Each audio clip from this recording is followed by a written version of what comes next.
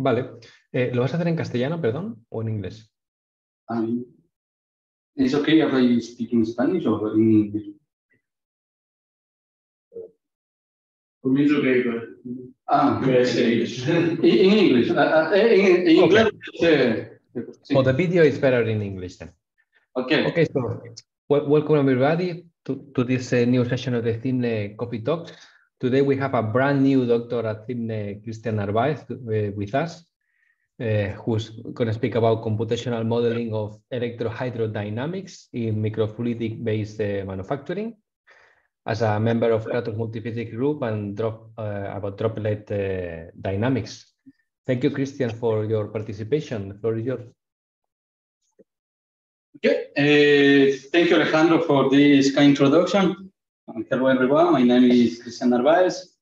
I am here to present my research that is entitled Computational Modeling of Electrohydrodynamics in Microfluidics-Based Manufacturing. The research was doing in the framework of my PhD thesis that was under the supervision of Pavel Oreshakov and Jordi Pons. So before to continue, I want to give you an example in order to introduce what is electrohydrodynamics. So I hope the example that I will give you is very familiar, is from the high school. So if we consider that we have a water stream that we can see here in this picture, and also we can consider at the same time that you have an electrical charge comb. If we put this comb close to the water stream, this water stream will be blended, as we can see here in this picture. So this blended effect is generated by the action of the electrical forces. And also this is induced by the polarization of the water molecules and also by the charge from the comb. Another well-known example in the framework of the electrohydrodynamics that actually is one of the benchmarks in this topic is the one that we can see here is a suspended droplet in a continuum medium.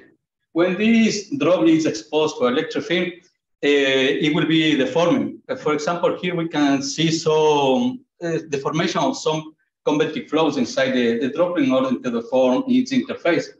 So in few words, we can conclude that electrohydrodynamics is a way to set a liquid in motion by the action of electrical forces. And these electrical driving liquids has employed different applications, and one of them is about manufacturing process that actually is one of the most promising techniques in this topic in order to produce a future at micro and nano scale. In the advanced manufacturing system based on electrohydrodynamics, there are different techniques that can be employed in order to produce some structures, and some of them are displayed in this picture. But all this process has in common that they are always looking for a stable flow regimen that is called the tailor cone. An example of this tailor cone we can see here in this picture, that is the formation cone structure at the end of the capillary tube. This cone structure is very important because it shows the balance between the driving forces, and also in the manufacturing process, it is very important to achieve this flow regimen because it means that we will have a stable production of such structures, and also the structures we will have a homogeneous structure when we achieve this flow regimen. And the structure that we can form using this advanced manufacturing process are displayed here. So it's possible to form some particles, fibers, and also it's possible to print a small feature as the one that we can see here in this picture. And all these structures can be employed in different fields and for different applications. For example, in the energy, it can be used in order to produce sensors. In the environment, also is used to produce membranes for water treatment application. And also the membranes can be employed for tissue engineering. Another example of the structure that can be fabricated using electrohydrodynamics is the one that we can see here in this picture. But at this experimental level, the main challenge that will appear here is to find the operational parameters in order to set a stable flow regimen to produce this structure. But here I would like to say that the experimental process is easy. So we can see it is not difficult, it's very versatile. But the problem of this branch of this advanced manufacturing process is the physics. So the physics of the electrohydrodynamics is very complex and is enhanced by, is affected by different external parameters, and some of them are displayed in this list. And for this reason, it's very difficult to approach the electrohydrodynamics with analytical solutions. And in this sense, we employ the physics-based model, specifically the computational fluid dynamics, in order to model the physics of the electrohydrodynamics. But in the modeling of the electrohydrodynamics, we also face several challenges. In order to show you these challenges, I would like to use the example of the droplet dynamics. Here we can see is a suspended droplet in a continuum medium, and when this drop is exposed to electric field, it undergoes a different, complex deformation, and also in some point it will break up. So the first complexity appears from the nature of the problem at hand that we have. So we are dealing with two different materials. So it means that we have the interface, a jump between the material's properties. And this mismatch between the material properties is very critical, and actually it gives the driving forces. And some of them are displayed here that we can see in this picture. Another complexity emerges from the complex deformation that we face. For example, we have some large deformation, the complex topological changes as well. So it means the breakup of the fluid domain at some point. So summarizing all these complexities, we will propose the challenges. So the first challenge in order to modeling the electrohydrodynamics is the correct representation of the fluid-fluid interface. And the other challenge is imposition of the forces at the fluid interface. But in order to model the electrohydrodynamic phenomena and to model the deformation of the droplet that I mentioned before, we employ the mass and the momentum conservation equation and the Maxwell equation. Okay, for the governing equation for the fluid dynamics, we're supposed to have Newtonian fluids, and they are under isothermal conditions. So the mass and the momentum conservation equation can be reduced to the well-known Navier-Stokes equation. But here it's very important to mention that we introduce the surface tension effect due to the size that we are working. So we are working very simplified. For this reason, it's very important to introduce the surface tension. Actually, is one of the driving forces that we have in this problem.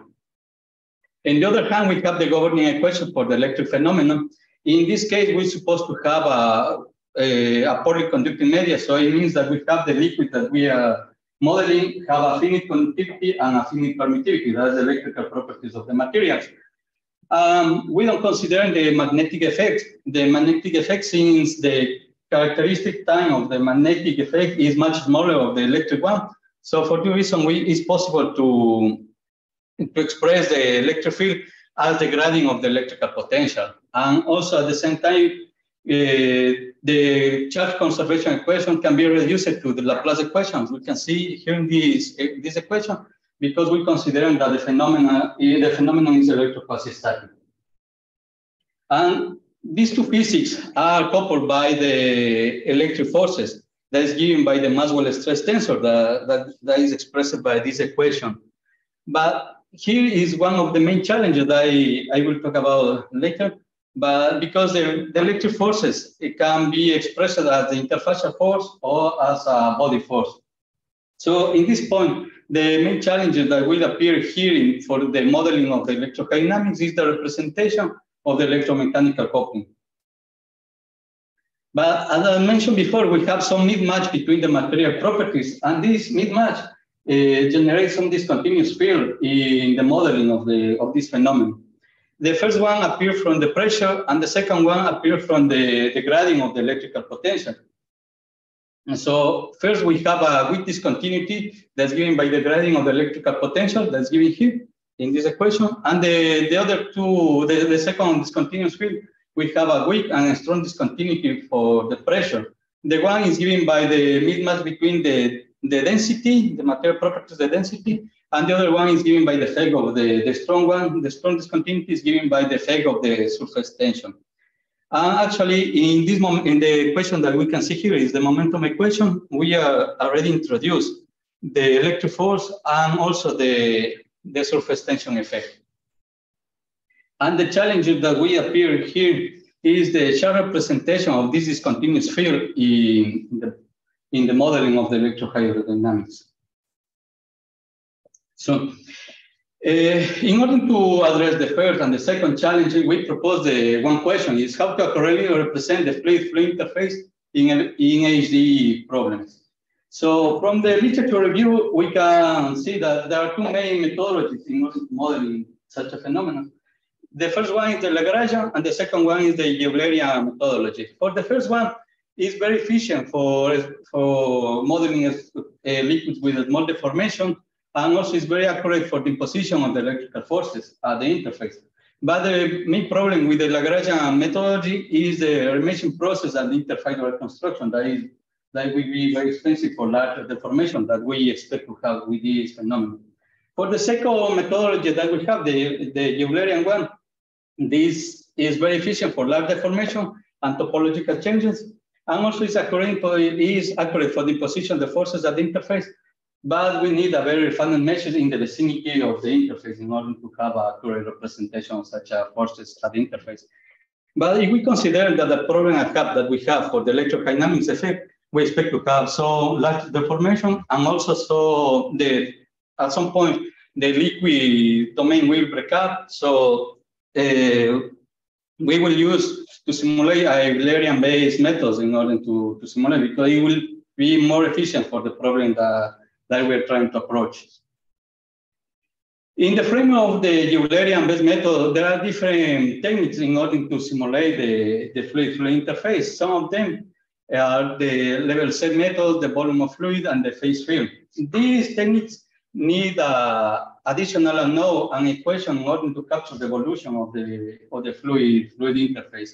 But the main difficulty with these techniques is the imposition of the interfacial forces, as I mentioned before. And with the problem that we are trying to simulate, we have the surface tension and the electric forces that are acting at the interface. In the literature review, we can see that for modeling, so to tackle this difficulty, we can use the continuous surface approach in order to express these interfacial forces to express as a volumetric force. So it means that the surface tension will be smoothing a few computational cells in order to give the continuity between the two mediums.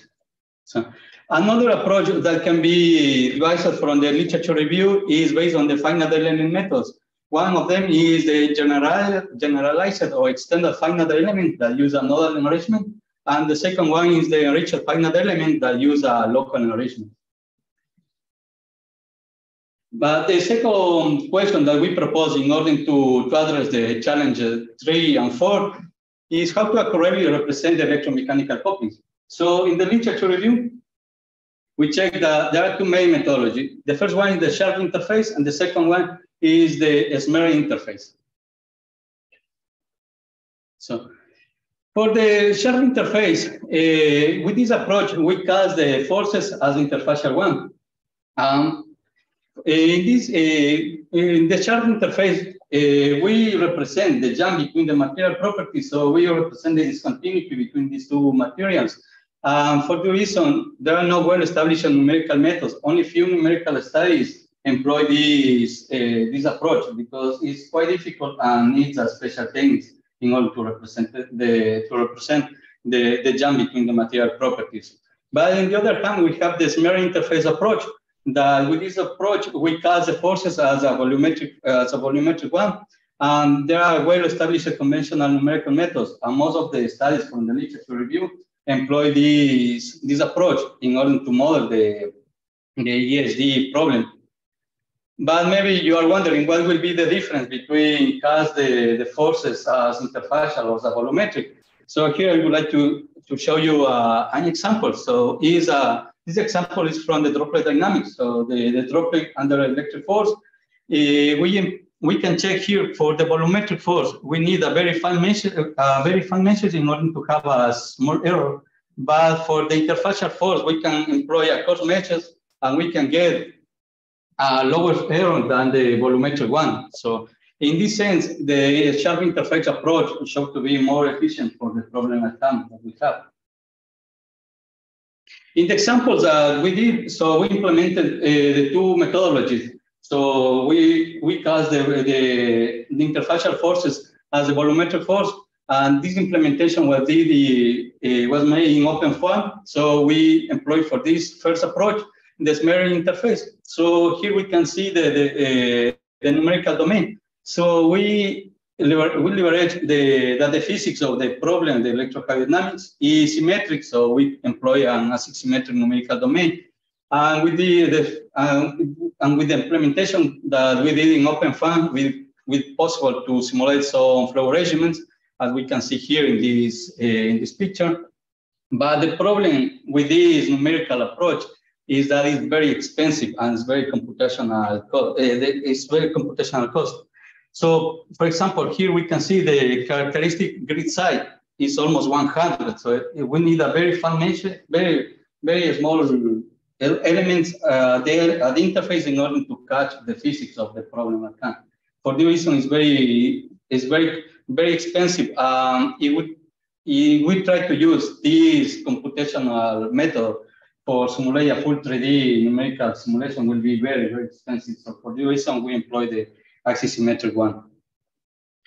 In the other hand, when we cast the electrical forces as interfacial one, and we employ the enriched finite element with the level C technique.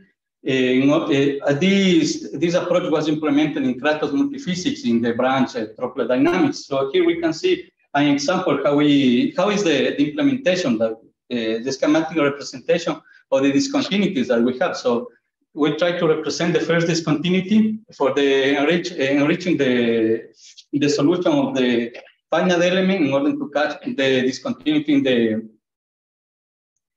the electrical potential, and the other one we represent the weak and the strong discontinuity in the pressure field. So for the weak discontinuity in the electrical potential, we employ only 1 degree of freedom. And we enrich the finite element space using the hat function that we can see here. This hat function was introduced in the framework of the XFEM. It was the first time that was developed for the enriched finite elements that we did. And for the second discontinuous field, for the pressure field, we employ the formulation proposed by Hashemi 2020. And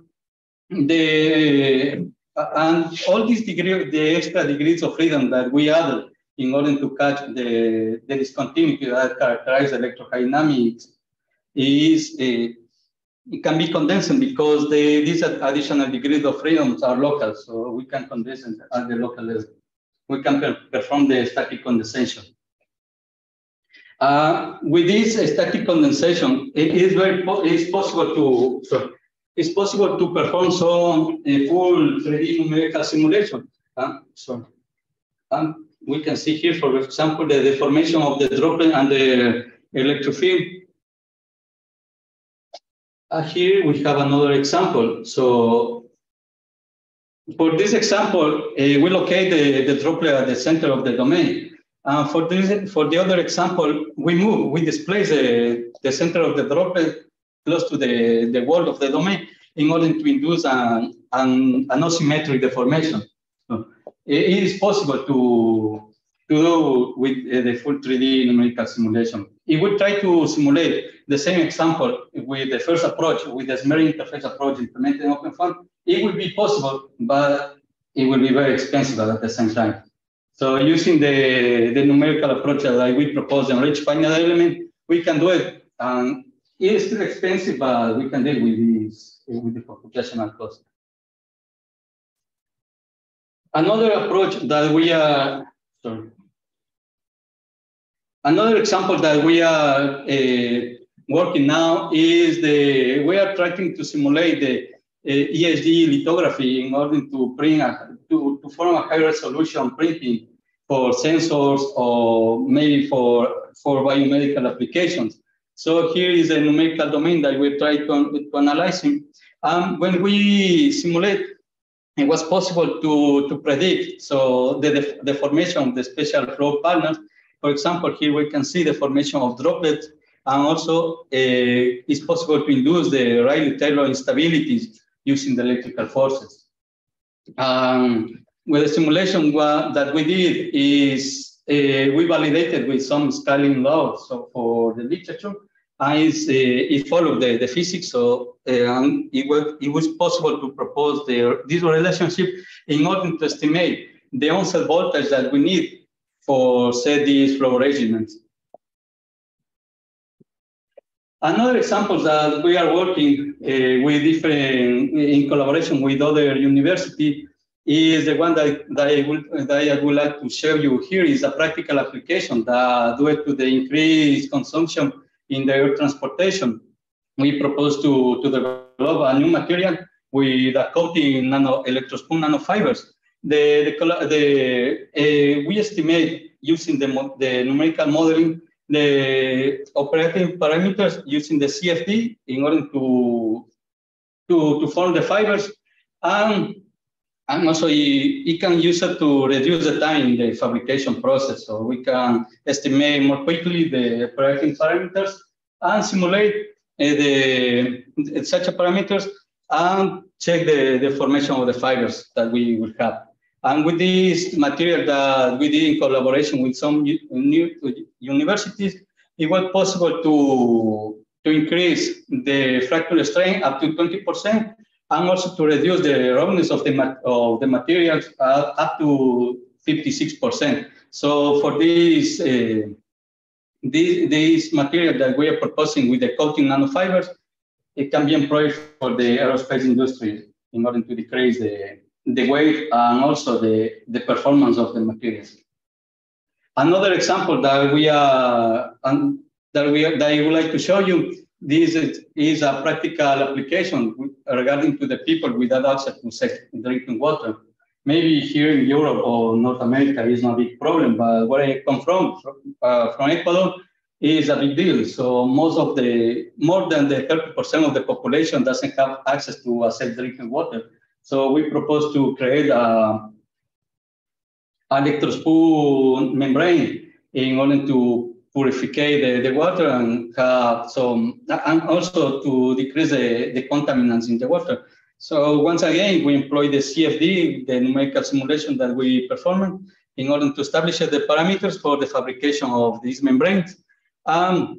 With the first test that we did with the membrane that we can fabricate it, the reduction of the heavy metals was decreased up to 80% in the frame of the chromo and cadmium. So it would be possible to decrease it up to 20%, as mentioned before. And this project is continuing. Maybe in the future we will perform some more tests in order to expand the capabilities of these membranes and establish more contaminants that we can filter such a contaminant.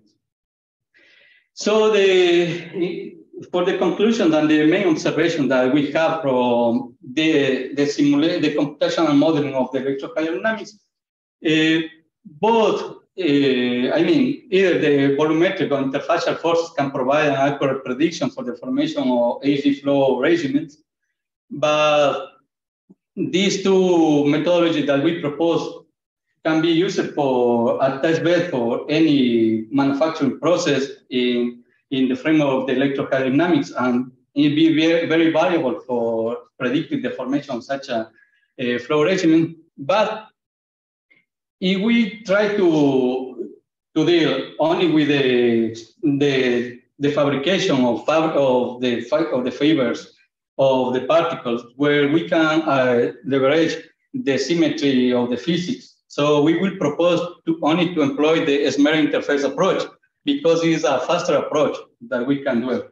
So, but on the other hand, if we're interested in simulate the full physics of the electrohydrodynamics, in order to understand the rich physics that is going at the interface, we will propose to use the sharp interface approach in order to deal with the complexity of the physics I mentioned before. So what I try to say is don't keep don't use Canon to kill a mosquito, because the electrohydrodynamics simulating with the enriched finite element, it will be too powerful only to simulate a small, only for tuning the parameters for establishing the flow regime.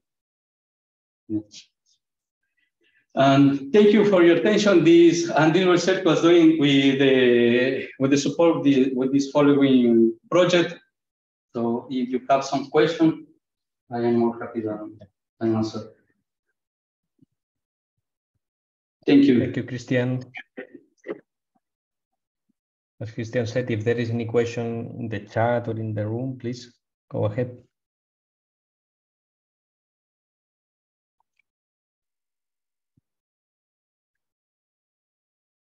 Yeah, so this approach where you assume that, well, the axis symmetry, how useful is it in practice? Because the instabilities that you get, many of them will not be with that symmetry, right? Exactly. Yeah.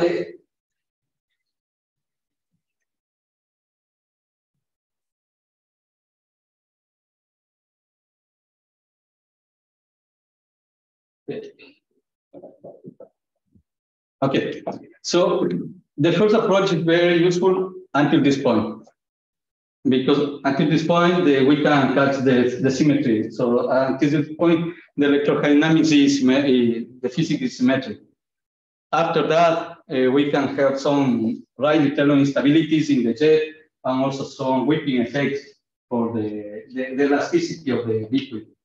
So until this point, it's very useful to use the first approach, the volumetric force.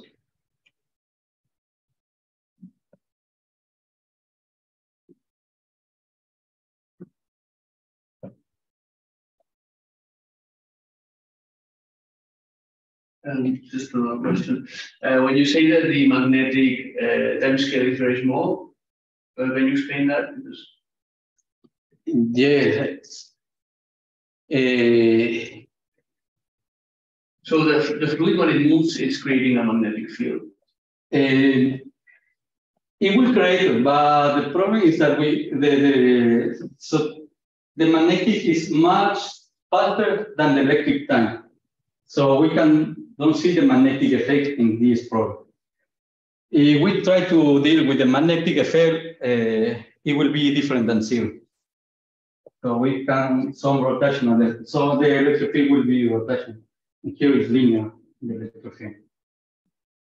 So it's some scales that proposed in the literature in order to deal with these effects.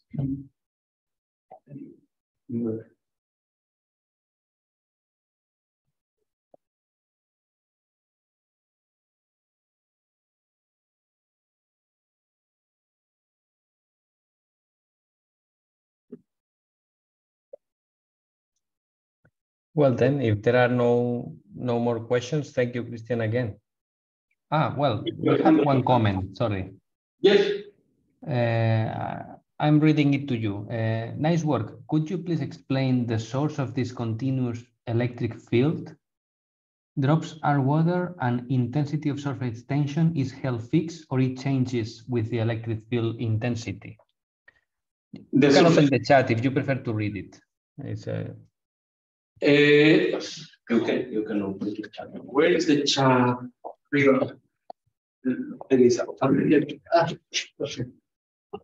Thank you, Luis.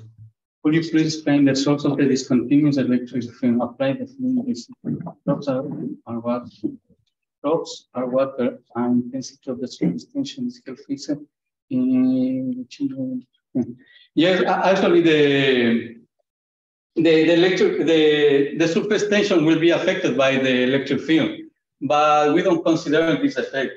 Yeah, only we consider that the electric field set in motion by the electric force. No, we don't deal with the effects of the electric field in the surface tension. We consider a constant surface tension. I think this is the question that I try to say. Yes, so we fix the surface tension. It's a constant. I think there is another one. Yes, written above them. Okay. Okay, that's just a content message. Okay. But is this discontinuous electric field? Is that only one question? Because I didn't understand. So, what is the sort of discontinuous electric field? Yeah, the electric field is discontinuous. The electric field is discontinuous by the gradient of the electrical potential. Is a discontinuity that we did. But the surface tension is so the surface tension is constant and only acts at the surface, at the interface of between the two fluids.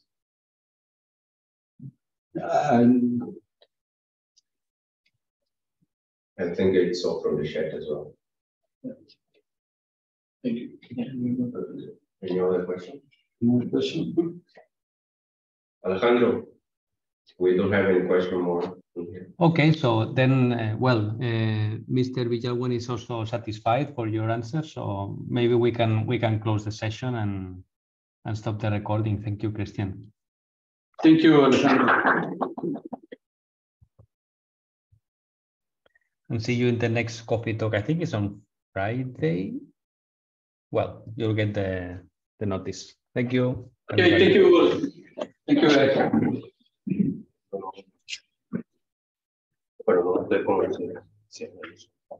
Aquí creo que no entiendo por qué es discontinuo.